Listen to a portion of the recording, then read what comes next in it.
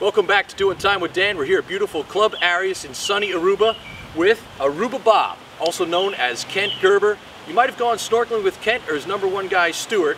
They take some fantastic snorkel trips, but recreationally, just for fun, these guys love to go scuba diving. So Kent's going to tell us about some of his scuba diving adventures, and we also have some great underwater footage, both day and night. So Kent, tell me, you're here in Aruba, you love to go snorkeling, but you also go scuba diving. Now, how often do you go scuba diving when you're here in Aruba? We try to go every day, even in the night times, but we have to go around our snorkel tour, so it just depends. I see, so you got to fit the work in with the play. That's right. Now, what's some of your favorite spots to go snorkeling? Mangleholdo would probably be my favorite, but we also do Baby Beach, Rocky Beach, the Antilles Shipwreck. Right. Now, what's the difference between diving and snorkeling as far as seeing marine life, or it's a whole different experience? What's it like to go scuba diving at these spots? Well, when you're snorkeling, it looks great, but when you can get right down to it, the colors are just awesome. You get close to the fish and the sea life, and diving is just awesome compared to snorkeling. I see. So you're actually sort of flying through the water, and you can go right down there and see that marine life and everything. That's right. Cool. So now, Kent, you made some videos. I'd like to show the people some of the fish and turtles and things like that. Are there anything specific we should be looking for when we go scuba diving in this area? Well, you see a lot of eels and even turtles, and fish are always in abundance, and once in a while you see an octopus, you see some squid, like in the, even in the day and night you see spotted eagle rays, and it's really nice. Excellent. All right, well, let's go to some of that underwater footage during the day here with Kent Gerber, Stuart, and sometimes his good friend Kat. They all go scuba diving together. We're going to take a look at that right now.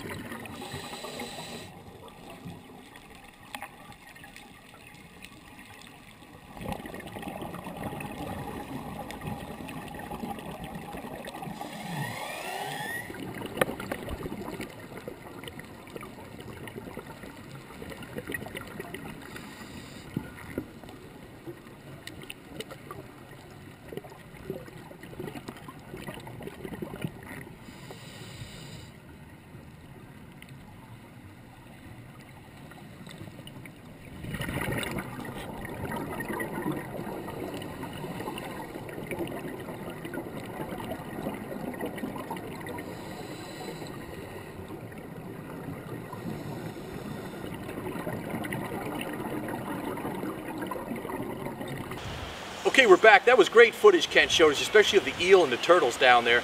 Now, Kent, tell me, you also go scuba diving at night. Now, is the marine life different at night?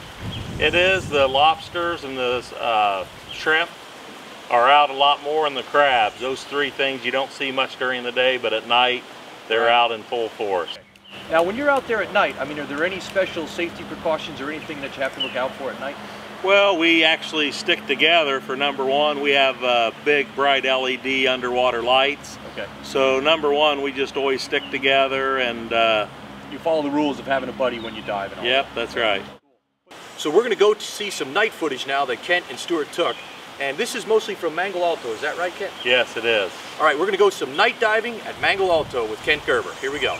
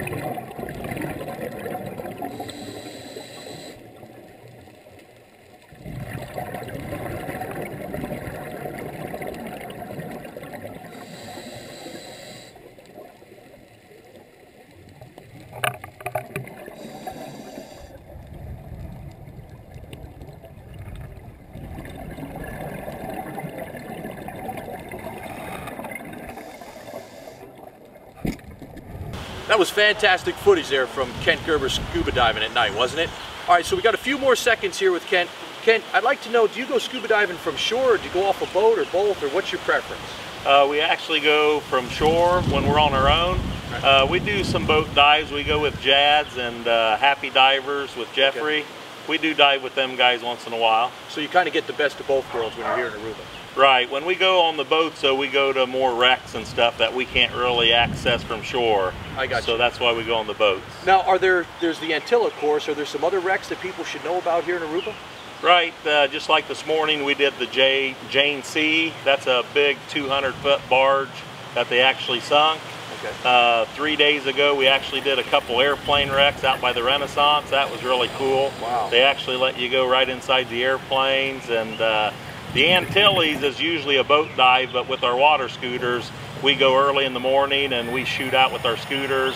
We go down and dive it and come back. Takes about 25 minutes each way to get from shore to the boat, but we'll actually do that one on our own. Nice.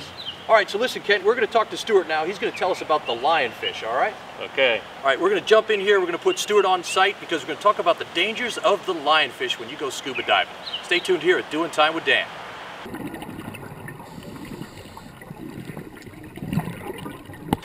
All right, we're back here at Doing Time with Dan. We have Stuart, who does a lot of scuba diving and snorkeling here on the island. He's going to tell us a little bit about the lionfish, and we got some footage of the lionfish, actually the lionfish's demise. So Stuart, tell me, what's the problem with the lionfish? The lionfish are an invasive species, so they're not native to Aruba. They moved in and they're killing a lot of the local species, which also harms our coral. And they're pretty poisonous to us too, so if people get too close to them, if you try and touch one, it's going to stick you with one of its needles, and it'll be a lot of pain. Right. So if you do get stung, it's important that you go to the hospital or a doctor so you get some treatment. Absolutely, yeah. You need to go to the emergency services and just get some good painkillers, and they'll advise you what you need to do, which is best for wherever you got stuck. All right, we're going to go to some footage here right now that shows Stuart in action taking out the lionfish. Let's check that out.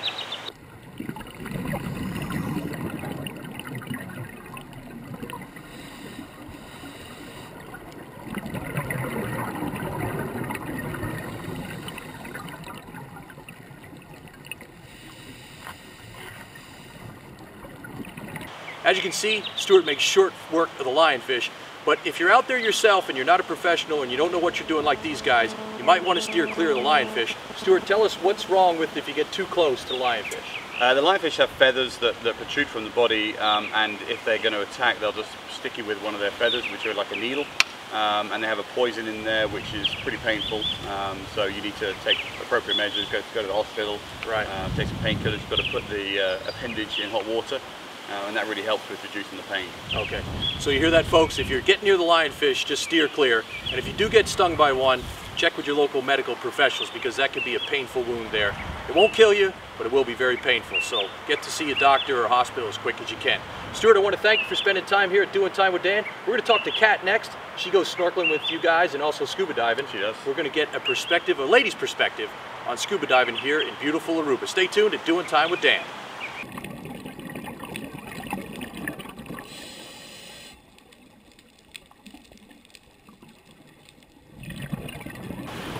Welcome back to Doing Time with Dan. We're still on set here at beautiful Club Arias in sunny Aruba. Now I'm here with Kat. Kat likes to snorkel and scuba dive with Kent and Stuart, who we just met a few minutes ago. But Kat's going to tell us how she came to the island and what she prefers about these two great water activities here in beautiful Aruba. Now Kat, tell me, when did you first come to Aruba? I first came to the island last February. Wow, so you're a newbie. You've only been here a couple of years. Yes. Now, did you take to snorkeling right away? Sort of. I snorkeled for the first time in the Bahamas a few years ago, okay. Just briefly. And then when I came last February, I met Kent for the first time, and he took me out and showed me a little bit of his snorkeling, and I was hooked immediately. Right, well, Kent's that kind of guy. He's a lot of fun to be with. Right. Big, gregarious guy. You feel safe with Absolutely. Kent. Stuart knows what he's doing. He's a professional. Now, do you like those water scooters that they have that pull you through the water? I do. I love them. It's different at first if you're not used to it, but they're very convenient when it comes to the current. When you're not familiar with the area, they definitely come in.